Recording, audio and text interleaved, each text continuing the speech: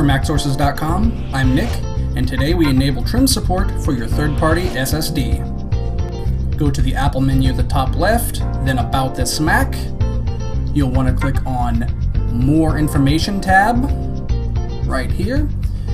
Now, System Report tab under the About This Mac information. Now you'll be presented with a list of information about your device.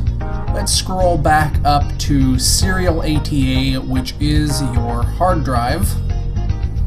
And now we can find trim support located midway down this menu. Let me see if I can select it here for you. There we go. Trim support is not enabled on my device. Now that we know that trim is not on, there are two ways to enable it. In this video, I'll show you both. Let's open up Terminal. In Terminal, what we're going to do is insert a few lines of code. Depending on if your new SSD supports trim, in the version of Mac OSX you're using, I've seen these terminal commands not work. One thing to remember, you must restart your machine once you've finished entering the terminal commands.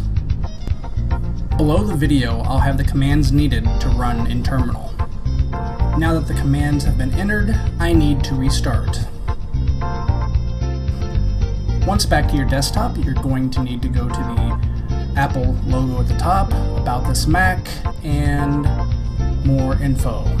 From there, System Report, and we can go back to Serial ATA and find trim support once again to see it is now enabled. Now let me show you how I actually enabled trim.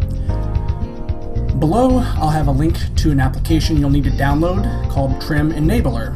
Once downloaded, you'll install this application, open it up, and run it. There is a one-button process to click from off to on.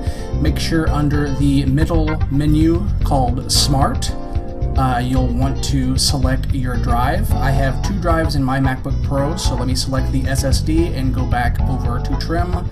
You'll see the patch is active, trim is active, and everything looks super. For MacSources.com, I'm Nick, and this was how to enable trim on a third-party SSD.